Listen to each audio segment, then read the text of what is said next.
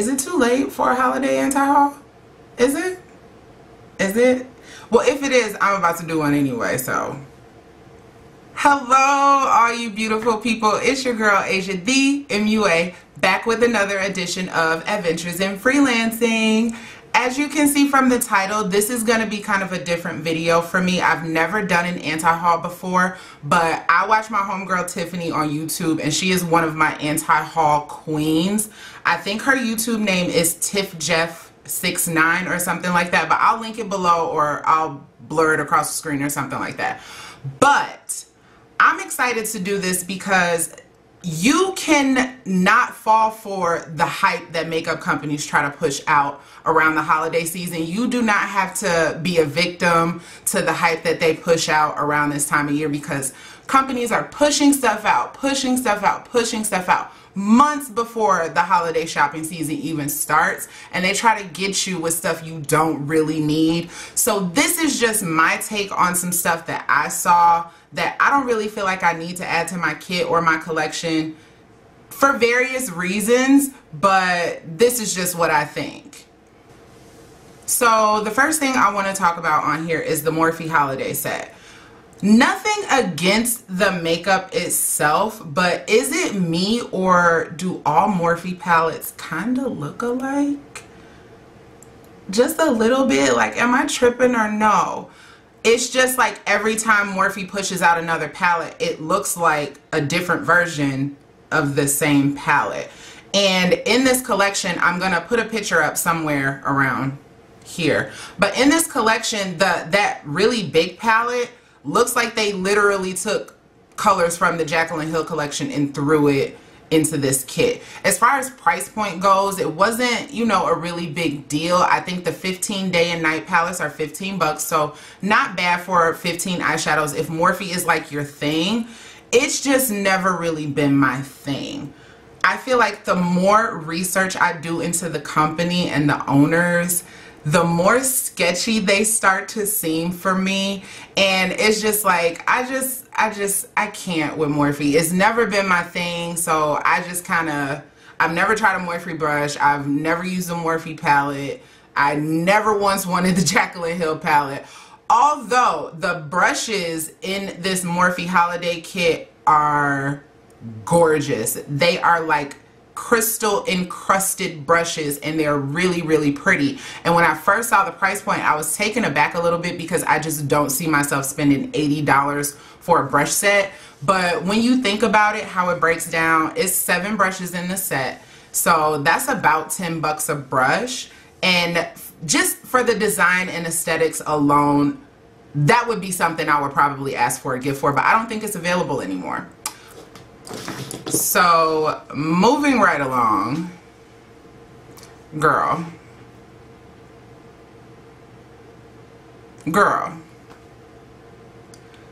if Kylie don't get her behind out of here with these stiff ass looking brushes and her $360 price point, girl, what is wrong with you? Okay, first of all, if I'm getting like a Sigma brush set and I know these are gonna be quality brushes, that's something to invest in. But this, like this, I would have rather paid $20 for the Wet n Wild brush set that looks very, very similar to this, which I wasn't gonna do anyway because I felt like $20 was too much to pay for some Wet n Wild brushes like Kylie. Girl, who is giving you $360 for these brushes? These brushes look like they hurt.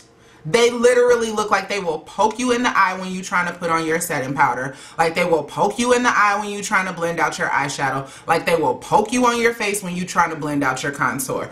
No, girl, no. Have a seat for a long time. Then she released these pictures of these concealers that look like she went in the lab and was like, okay, make it look like ColourPop and Fenty Beauty had a baby and slapped my name on it and put about 50 shades of it out there because, you know, Riri did that and she did good, so let me do that too. And then push it out to the people. Girl, bye. Okay? Another thing that I saw that was like all over the place was the Huda Beauty Obsessions palette. These look like they were pretty. I mean, they look like they were okay, but I've always had an issue with Huda Beauty's price point. I think $65 is a lot to pay for a palette, as in the Desert Dusk and the Texture Rose palette. These palettes have 9 shades in them and they're a little smaller, and I think $27 is a lot to pay for a little bitty eyeshadow palette. Although compared to something that I'm familiar with, which would be the 9 palettes at MAC, they come with 9 eyeshadows also about the same size. Those are $36, but with my discount, I could get a 9 palette from MAC for less than what I would pay for the Huda Beauty palette. So it just doesn't make a whole lot of sense for me. It's not really cost effective. And I don't feel like I need to add these to my kit at all, because I just don't. Huda Beauty's not really my thing either. It looks like she has some amazing products, but that price point just gets me, like, it just make me do this. Like, nah, I'm good. I'm good. Since we are talking about eyeshadow palettes, BH Cosmetics. Let me talk to y'all real quick. So if you've watched a few of my videos, you know I love BH Cosmetics brushes. I love their products. This is one of the brands that I was raised on. It's one of those value brands that is found online in some retail outlets, but mostly online, that can really help you build your kit up to something respectable and not have you breaking the bank. I actually think BH Cosmetics was doing Morphe long before Morphe was doing Morphe. I don't know how Morphe just came out the gate and kind of took that shine away, because it's pretty much the same thing. So I've totally been a fan of BH Cosmetics for a long time, and I've slowly seen their eyeshadow formula change a little bit over the years, but I wish they would just step it up just like a couple more notches and really stop making baked eyeshadow palettes. I am not a fan of baked eyeshadow palettes. Like, not really at all. As far as stocking my kit, I wouldn't put a baked eyeshadow palette in my kit just because they're all shimmer shades. I don't feel like I would be getting the most out of the space that it's going to take up in my kit if I only have one texture of eyeshadows in that palette. Unless it's a matte, because you can do anything with mattes. You can't do any and everything with the shimmer. Keep that in mind also when you're thinking about eyeshadows to put into your kit and the real estate that those palettes is going to take up.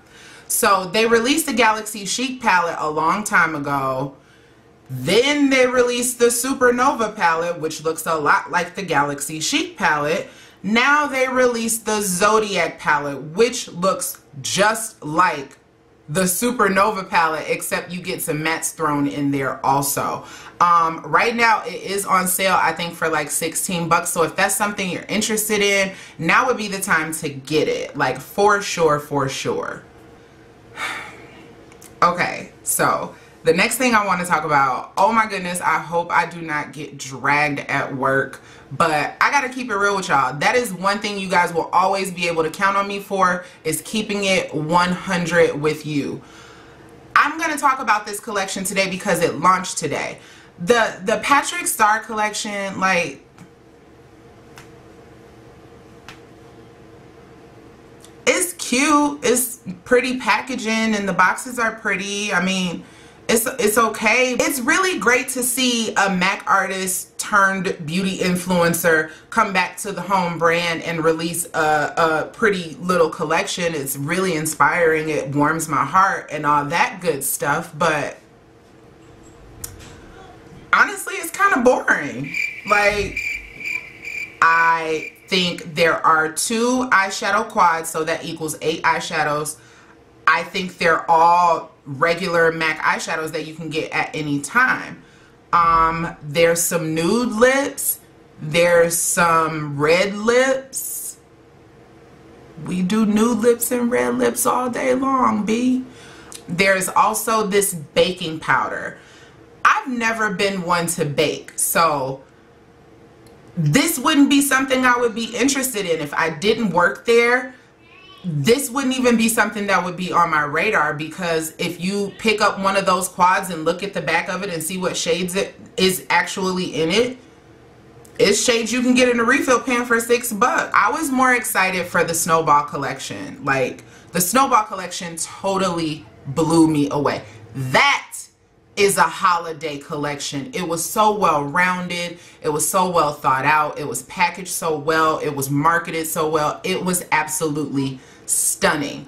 I was way more excited about that than I am about this Patrick Star collection that launched today. But I know a lot of people are coming in there asking about it just because it's Patrick Star. If you're a fan of his, I definitely recommend you get at least one piece of the collection, because you know once it's gone, it's gone.